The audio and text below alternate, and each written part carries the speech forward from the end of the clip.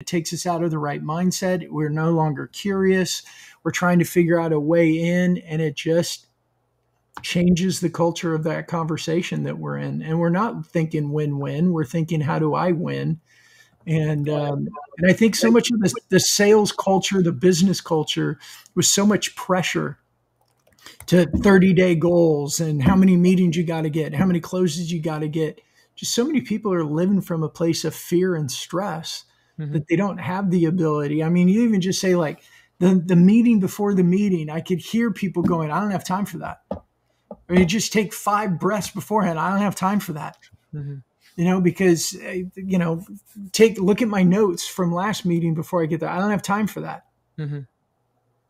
Schedule a 25-minute meeting instead of a 30. I mean, there's so many things that people are doing in this virtual world and hybrid world to facilitate that.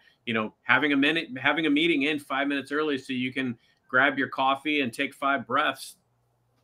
And have your pre-meeting. That's meaningful. 100%. And